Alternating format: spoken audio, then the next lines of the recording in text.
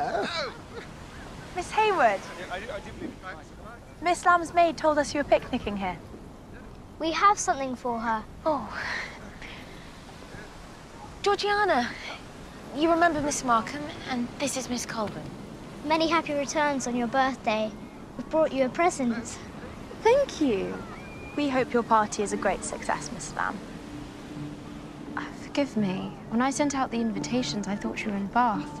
What a shame. I should have loved to attend more than anything.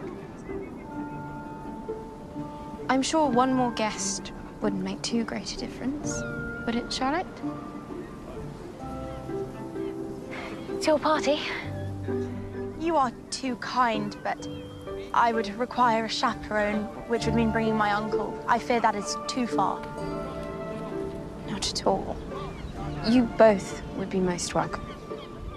Thank you so much.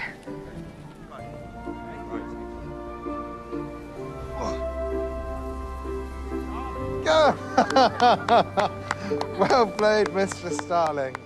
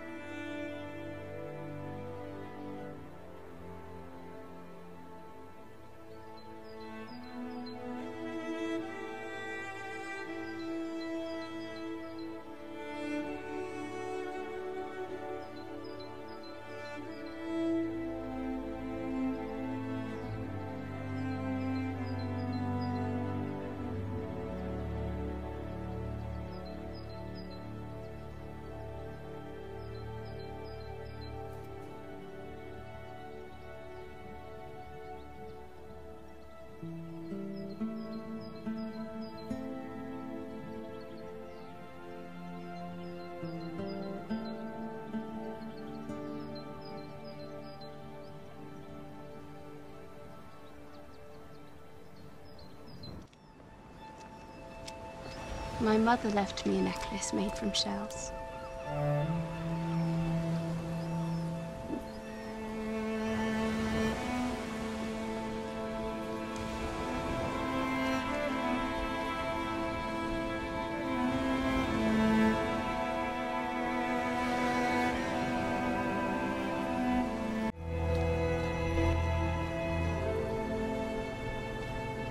Miss Lamb meant to invite us in the first place, but just assumed we were still in Bath.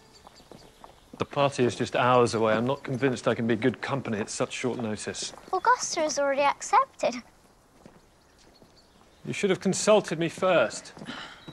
Well, I knew you would be keen on attending, since there will be so many prospective suitors there for me to meet.